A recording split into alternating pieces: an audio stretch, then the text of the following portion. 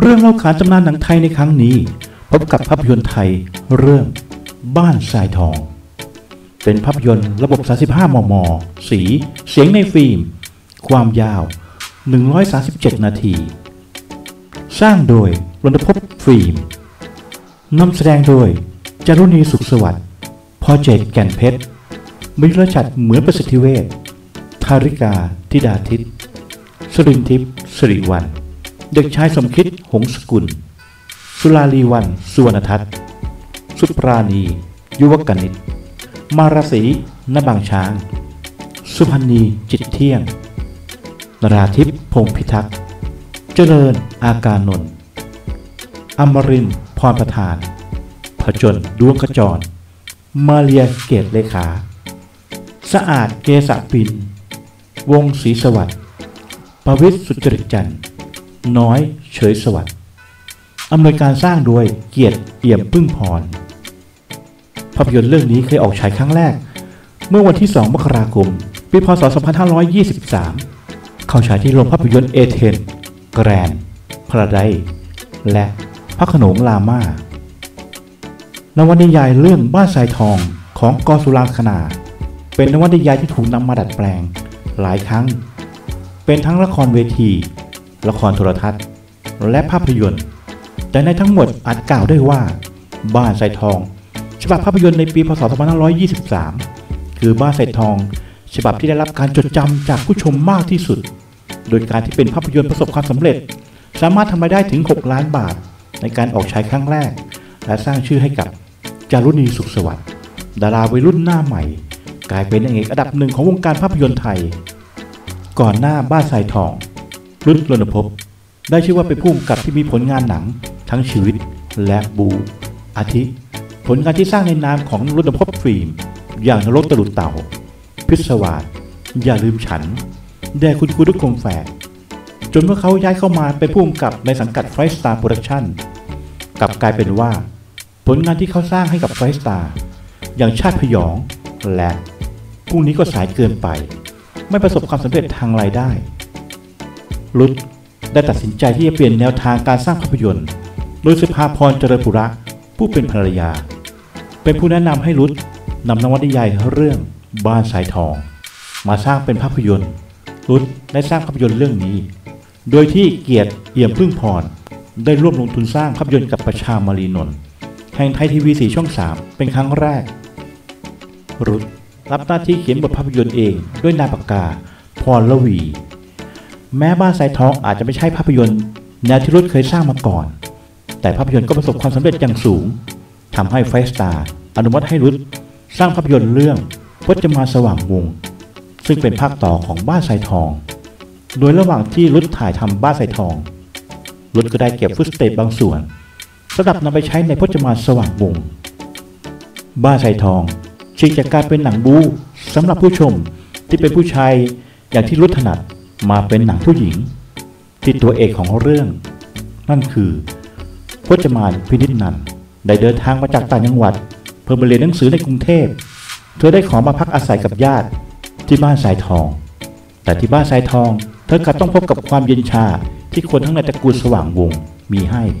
ทั้งหม่อมพนารายณ์ผู้มีศักดิ์เป็นป้าและหญิงเล็กบุตรสาวคนเล็กของหม่อมพนารายณ์ที่จงเกลียดจงชังเธอตั้งแต่แรกพบรวมไปถึงหญิงใหญ่บุตรสาวคนโตของหม่อมพนารายณ์ที่มีอาการประสาทและคนเก็บกดพจมานถูกกลั่นแกล้งสารพัดจากทั้งหม่อมพนารายณ์หญิงเล็กและคนรับใช้ในบ้านทรายทองแต่เธอก็จะเลือกที่จะยืนหยัดสู้ด้วยศักดิ์ศรีตามที่คุณพ่อของเธอเคยอบรมสั่งสอนพจมานได้คอยดูแลชายน้อยบุตรชายคนเล็กของหม่อมพนารายณ์เป็นอย่างดีจนทำให้ชายกลางบุตรชายคนโตของหม่อมพนารายณ์เกิดความประทับใจในตัวเธอแต่ด้วยความดีของพจมานก็เป็นที่ประทับใจของท่านต้อมคู่มั่นของหญิงเล็กเช่นกันบ้านทรายทองเป็นเรื่องราวที่อาจจะกล่าวได้ว่าเป็นสูตรสำเร็จของหนังไทยแนวพาฝันที่ท้ายที่สุดนางเอกที่ถูกกลั่นแกล้งสารพัดจะได้พบกับความสุขในท้ายที่สุดซึ่งแม้ตามบทประพันธ์บ้านทรายทองน่าจะเป็นเรื่องที่เกิดขึ้นในศตวรรษที่ 2490 ในช่วงเวลาที่จอมพลป.พิบูลสงครามกลับมาเป็นนายกรัฐมนตรีอีกครั้งแต่บ้านทรายทองในฉบับของรุต เป็นเรื่องราวที่ไม่ได้ระบุเวลาแน่ชัดโดยปรับสถานการณ์และฉากหลังให้เกิดขึ้นในราวปีพ.ศ. 2520 นั่นเองดังจะเห็นจากการใส่วัฒนธรรมสเก็ตที่ได้รับความนิยมในช่วงเวลานั้นลงไปในภาพยนตร์ภาพจำที่สำคัญที่สุด2ประการของหนังคือจรุณีสุขสวัสดิ์นางเอกจากสังกัดศรีบุญเรืองฟิล์มที่ฉีกไปจากนางเอกหนังไทยในเวลานั้นด้วยใบหน้าที่มีความเป็นลูกครึ่งซึ่งพจมานในแบบฉบับของรุตและจรุณีก็อาจจะแตกต่างจากพจมานในวรรณนิยายหรือในบ้านทรายทองฉบับก่อนหน้าด้วยการที่พจมานเป็นผู้หญิงที่ไม่ยอมคนและสามารถลุกขึ้นมาต่อปากต่อคำตบตีกับหญิงเล็กได้และพจมานในฉบับภาพยนตร์ของรุตก็สร้างภาพจำสำหรับผู้ชมของการที่พจมานเดินหิ้วฉลอมเข้ามายังบ้านทรายทองซึ่งการหิ้วฉลอมของพจมานนี้ไม่ได้ถูกระบุในหนังสือแต่ภายหลังจากที่ภาพยนตร์บ้านทรายทองออกฉายสังคมไทยจะมีภาพจำถึงพจมานว่าเป็นเด็กผู้หญิงถักเปียที่หิ้วฉลอมเดินเข้ามายังบ้านทรายทองอีกภาพจำประการหนึ่งคือการที่ภาพยนตร์เรื่องนี้ได้รับอนุญาตเป็นกรณีพิเศษจากสำนักนายกรัฐมนตรีให้เข้าไปถ่ายทำในบ้านพิษณุโลกซึ่งในช่วงเวลานั้นเป็นช่วงเวลาที่รัฐบาลของพลเอกเกรียงศักดิ์ชมนันท์ได้ทำการบูรณะบ้านหลังนี้เพื่อใช้เป็นบ้านพักประจำตำแหน่งของนายกรัฐมนตรีภายหลังความสำเร็จของบ้านทรายทองทำให้ผู้คนมีภาพจำของบ้านทรายทองว่ามีลักษณะอาคารเป็นอย่างบ้านพิษณุโลกน่าจะเห็นการ์ตูนล้อเลียนการเมืองในหน้าหนังสือพิมพ์ยุคหนึ่งที่มักจะวาดภาพล้อเลียนให้ผู้เป็นนายกรัฐมนตรีนั้นเป็นเหมือนพจมานที่ต้องเดินหิ้วฉลอมเข้ามายังบ้านทรายทองอาจกล่าวได้ว่าบ้านทรายทองฉบับภาพยนตร์ของรุตฉบับที่ถูกจดจำมากที่สุดและเป็นเสมือนตัวแทนของภาพยนตร์ไทยที่แม้อาจถูกมองว่าน้ำเน่าหรือพาฝันแต่ก็สะท้อนให้เห็นถึงพลังของความเป็นผู้หญิงที่มีศักดิ์ศรีที่ต่อสู้กับความชั่วร้ายด้วยความดีงาม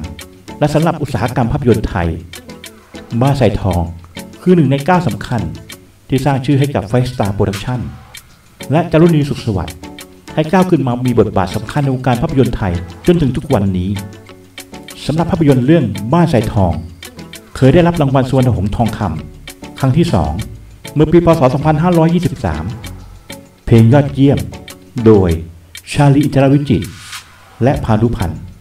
สำหรับคลิปนี้เราต้องขอลาไปก่อนแล้วพบกันใหม่ในคลิปหน้าสวัสดีครับ